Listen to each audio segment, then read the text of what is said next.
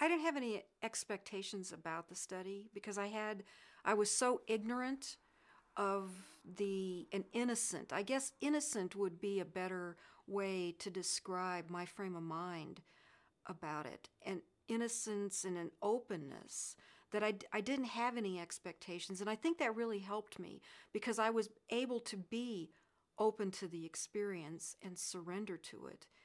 And when I had my high dose, I was so terrified. I have never in my entire life been so terrified to be blasted out of my body, to leave my body behind, to be going at warp speed backwards through my own DNA, out the other end, into the universe. There was no concept of time. It was so disorienting.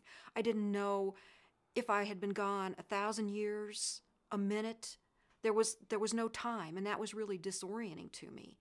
There was the sounds, the buzzing sound, the sounds of angels singing, but it was all very, very impersonal until I got to the space where I realized that I was in the area where souls await rebirth.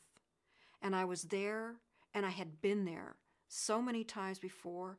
I recognized it, and this incredible transcendent peace came over me. I have never in my life ever felt such peace. Everything was stripped away. Every hope, every fear, every attachment to the material world was completely stripped out of me. I was free to just be the essence of a soul. And it was ecstasy. It was the ecstasy that, they talk about in religious experience, but I wasn't considering it from a intellectual point when I was out there. I wasn't thinking, wow, this must be ecstasy. It was just a complete and total experience that was so raw and so unique and so completely unexpected and unanticipated. And then God talked to me. And I was shocked because my own spiritual beliefs are more towards the divine feminine.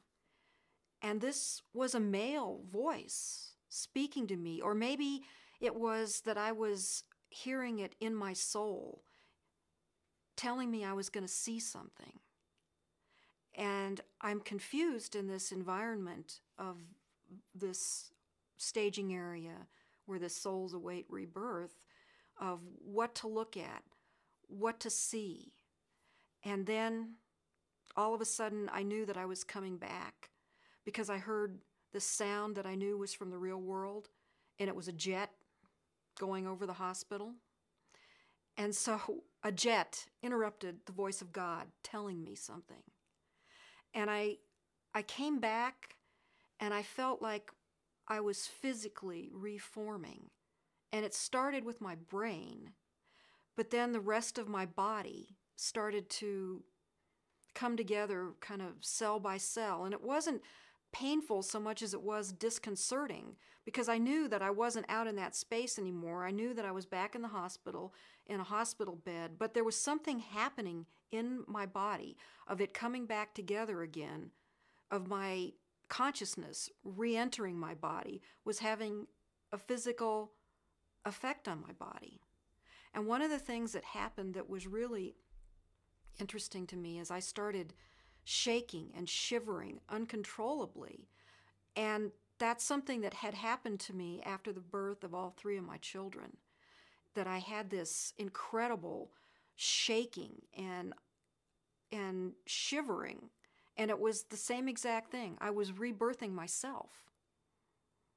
And I was having the same physical reaction. And then I could sort of take a few deep breaths and lift up the eye shade. And Rick goes, well, how was it? Tell me about it. And you can't, because you're trying to relearn language. You're trying to, process everything that's happened. You know that this is, besides the birth of my three children, the experiences that I had on DMT are the most profound experiences of my life. And I know that they always will be.